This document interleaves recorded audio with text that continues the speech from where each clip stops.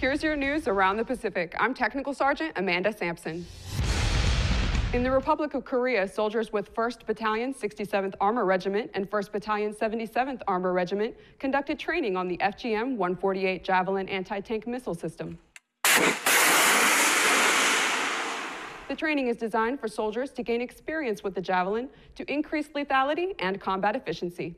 Acting Defense Secretary Patrick M. Shanahan recently spoke at the Shangri-La Dialogue in Singapore, where he explained the U.S. vision for security in the Indo-Pacific.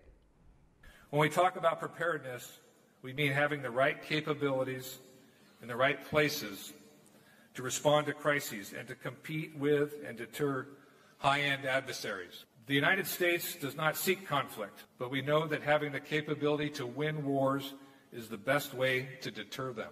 We want to ensure no adversary believes it can successfully achieve political objectives through military force. To that end, as part of a broader department-wide modernization, the U.S. Department of Defense is investing significantly in the next 5 years in programs critical to ensuring a stable and secure Indo-Pacific. This is a major step to technologically scale capability and capacity on behalf of our security and yours.